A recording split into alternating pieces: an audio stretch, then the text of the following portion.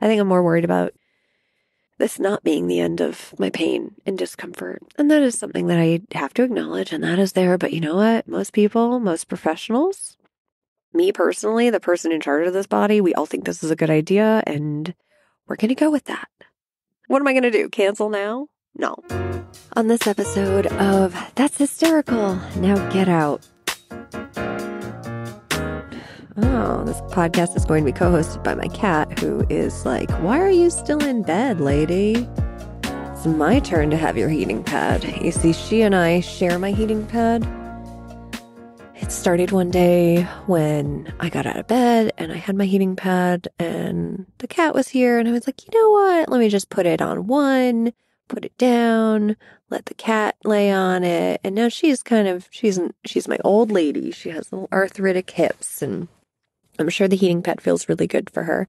So on most days when I leave the bed, I put the heating pad on for her and, I leave it for a few hours. It turns itself off. It's fine. And she'll lay on it. And the past few weeks I've been realizing this was a bad habit to get my cat into. Because now if I'm in bed longer than I normally am in the morning, or if she sees I'm in bed and I'm awake, she is right there on top of me, poking her head in my blanket, being like, hey, you done with that heating pad yet? And what's funny is I will bring her under the blanket, be like, fine, you want to be on the heating pad? Fine, but you have to be on my belly as well. And we're putting the blanket over me because I'm cold. She doesn't like that very much. She will lay on my heating pad on my uterus most days, but because it's winter, we have one or two blankets on most days. So it's a little much for her, I think. I didn't come on to talk about my cat. I'm getting a hysterectomy today. I think I'm doing everything to distract myself from it. I woke up early. I drank my Gatorade. I was really happy. The one thing that I was assigned to do today is make sure you drink Gatorade 2 hours before you arrive. And I did. Totally did. And then I felt really gross because I normally don't drink Gatorade in the mornings, or I normally don't eat or drink anything in the mornings. And I think the shock of anything, plus the fact that it was sugar, I had to lay down because I was like, oh, am I going to throw up? So that's been fun. I'm fine now. It's funny, there are so many thoughts, and at the same time, because there are so many, there's also this weird silence of, well, if I don't focus on any of them, I just hear a lot of noise in my brain.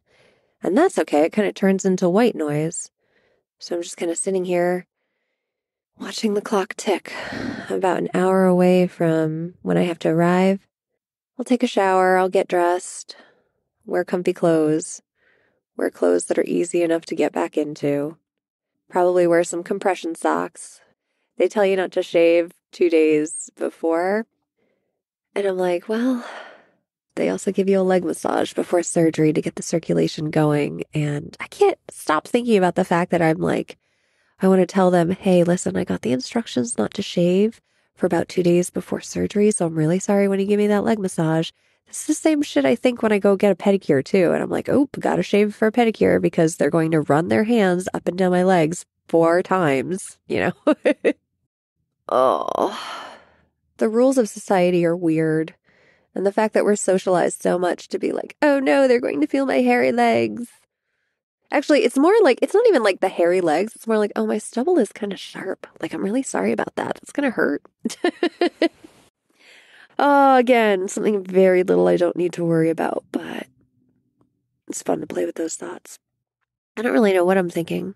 I finished all my work last night, and it's so odd to wake up without that feeling of, okay, time to wake up. It's Monday. I do this and this and this today. I need to reach out to this person. But I don't have any of that. I did it all. Like, I am done.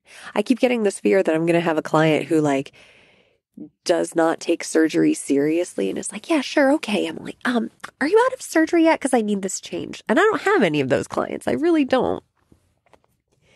But I keep thinking that, somebody will surprise me and decide, oh, you know what? I know we all agreed that today is all about you, but if we could just ask another favor of you? Could we just get some more shits from you today? That would be great. But it's not going to happen. I've gotten nothing but support. I have a wonderful text message. I have a wonderful group text going on with my friends right now that keeps interrupting me. So I might just leave it in the recording. And I love them so much. Like, the only reason I'm recording this is because my husband's in the shower getting ready. And it's the first time I'm kind of alone all day, I think. Yeah, in like an hour, I'm going to be in a room with like 5 or 6 other people, and I'm going to say, hi, nice to meet you. Ready to open me up and see inside of me? It just makes you realize how ridiculous we all are as far as etiquette and proper and stigma and what's appropriate and not. Meanwhile, you go to the hospital, and it's like, hey, strangers, welcome to XXX Emily, where you get access to everything no one's ever seen before. My therapist was funny. She's like, do you need the big thing to say goodbye to your uterus? Are you going to feel this attachment to it? And I'm like, no, I'm ready for it to be out of here and stuff. And she's like, okay, you know, some people like to have a party or acknowledge it. And I think she was kind of trying to feel out where I was in the whole process. But I think she knew I was in so much pain that she's like, okay, so you're ready to go. Okay. And it was almost like, she's like, why'd you want to see me today? Why'd you want therapy today if you seem pretty okay with it? And I was more just like, because what if I'm not? Like, what if I feel okay with it and I'm all excited?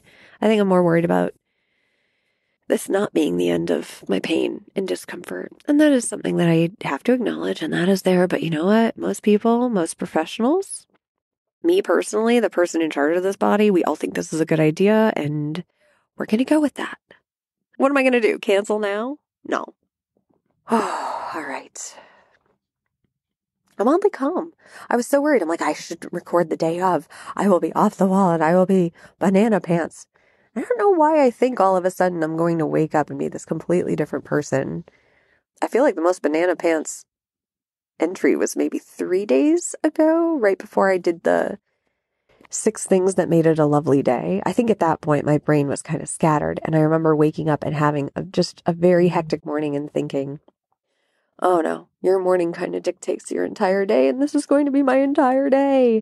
And then in that moment where I was doing the 6 things I was grateful for that made a lovely day, I felt okay afterwards, and it kind of calmed me down. So I had a lovely day yesterday with my friends. I had a great day finishing up my work. It wasn't even a big work day. It wasn't like I was getting all my assignments done yesterday. I had actually project managed myself really well, including fun times, including rest times, including a nap. I mean, I didn't plan for the nap, but I ended up having a nice free period, and I was like, you know what? Let's take a nap. And today, I've been joking with people. I'm just excited that this will be the longest uninterrupted nap I've had. Hello.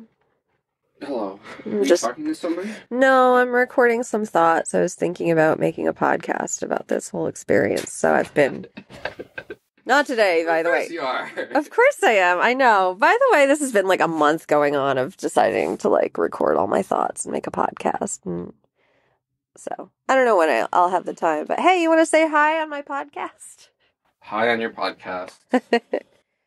All right. So yeah, I guess this is day 0. I'm going in. My husband's here. Now he knows I'm recording a podcast about it. And yeah, see you on the other side. Take care.